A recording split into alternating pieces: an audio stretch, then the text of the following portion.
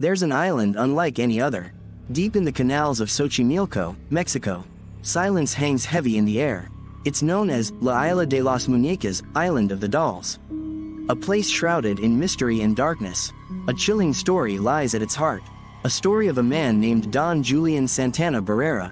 Over half a century ago, he stumbled upon a tragedy. A young girl drowned in these very waters.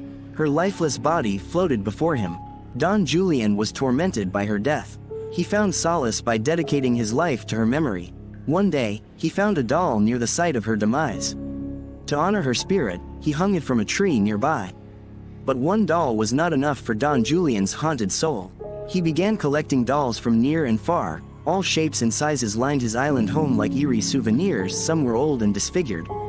Others missing limbs or heads altogether. He would hang them among the trees, their eyes blankly staring at all who dared to visit. Visitors whispered about dark energies on this forsaken island. Could it be that each doll held within it some sinister presence?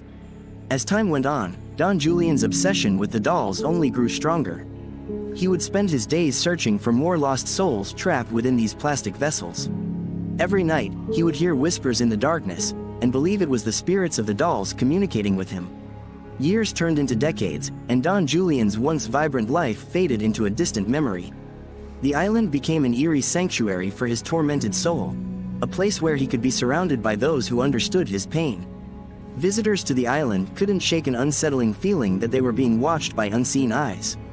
They'd often hear soft cries carried on the wind or see shadows flitting between trees. Rumors spread like wildfire throughout Mexico about this enigmatic place.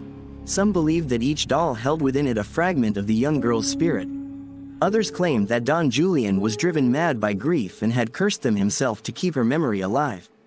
Yet amidst all this darkness and despair, there was something strangely beautiful about La Isla de las Muñecas. The way those sad eyes stared unblinkingly at you as if begging for redemption. How they seemed to bear witness to all of humanity's suffering. It was enough to move even the hardest heart. As mysterious as life can be, so is death. One fateful day in 2001, Don Julian Santana Barrera met his end in those very same waters where he had found that little girl so long ago, drowned just like her. No one knows what happened on that tragic day or what dark forces may have been at play. But one thing is for certain. La Isla de las Muñecas will forever remain a haunting testament to love, loss, and our eternal struggle against forces beyond our understanding. But visit at your own peril, for who knows what secrets these dolls hold. And whether their enigmatic gaze will leave you unchanged or will draw you into their mysterious world, never to return.